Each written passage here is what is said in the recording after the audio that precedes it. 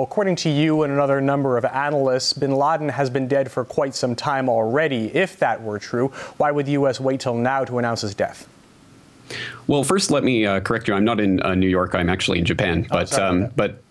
It's not my contention that Osama bin Laden definitively has been dead for some time, but that his death has been announced a number of times at any rate, and I don't see why we should take this pronouncement any more seriously than any of the previous pronouncements, especially considering the complete and utter lack of evidence that has so far been produced to show that Osama bin Laden or anyone resembling that description was actually killed yesterday. But I think it's important to understand the announcement that occurred yesterday not through the lens of the announcement of the death of some terrorist mastermind so much as the retirement party for a known CIA asset along the lines of Lee Harvey Oswald back in November 1963. And I think Lee Harvey Oswald is probably the best analog for Osama bin Laden as someone who did not have the means, motive, or opportunity to do what he allegedly did, not only killing President Kennedy, but also waltzing in and out of the Soviet Union at the height of the Cold War after having been working at the top secret Atsugi Air Force Base with no questions asked, using money that he didn't have at the time. In the same way, we see Osama bin Laden being the rogue element of the bin Laden family of construction fortune, who, of course, has deep ties to the oligarchy of Texas and, of course, the Bush family. So we see Osama bin Laden, of course, having deep ties to the American intelligence establishment. So I see this more as a ploy of the CIA getting rid of one of their old assets, whether he actually did die yesterday or he's been dead for years or whatever the case may be. This is simply discarding a war on terror boogeyman who's no longer scaring the populace. Okay, so you have your point of view about what went on today, and certainly you're entitled to that. But what do you think this will do about the presidential elections coming up? 2012 is around the corner. Do you think that Obama can claim this as a victory leading into a re-election campaign? There's certainly no doubt that this is going to give a marked boost to Obama as people rally around the flag, as they usually do in circumstances like this. So I think this is going to have a positive effect in that way. And also it once again inoculates and inures the public, I should say, to the idea of extrajudicial assassinations just days after NATO attempted to assassinate Gaddafi and ended up killing his son and grandchildren.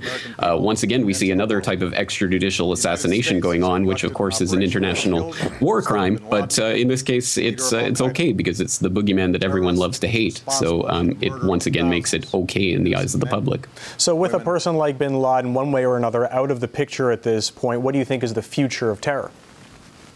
Well, I think at this point, it's for anyone who has been paying attention over the last 10 years, it's been quite obvious, but I can't see how the perpetrators of the war of terror can any longer pretend that terrorism itself is actually some sort of enemy combatant with that consists of some sort of army led by some sort of shadowy mastermind in a cave in the hills of Afghanistan, so much as it is simply a word that means anything that is opposed to U.S. oligarchical interests. But it's more than just that. I mean, there's terrorists striking Russia right now. There's Doku Umarov doing his occasional action here. There's terrorism going on in the Middle East. I mean, it's not something that's simply striking the United States or something that's purely instigated by the West. No one denies that there are terrorists and there are real terrorist events, but I think the spectacular types of terror events that we've seen, for example, on 9/11 and on 7/7 and certain other terror attacks have been allowed and or puppeteered and or perpetrated by Western intelligence agencies. And I think absolutely Osama bin Laden and the al-Qaeda narrative has been an important part of that. When you go back to the 1980s with Afghanistan and the roots of al-Qaeda, you see that Osama bin Laden was directly supplied by the U.S., who were selling his men arms at reduced rates. In the 1990s, you have FBI whistleblower Sibel Edmonds testifying that the information that she had at the FBI indicated that bin Laden was working hand in glove with the U.S. intelligence establishment throughout the 1990s. And you have Michael Springman testifying that when he worked at the Jeddah consulate in the 1980s, he was giving terrorists to known visas to known terrorists in order to bring them into the U.S. for training at U.S. military bases.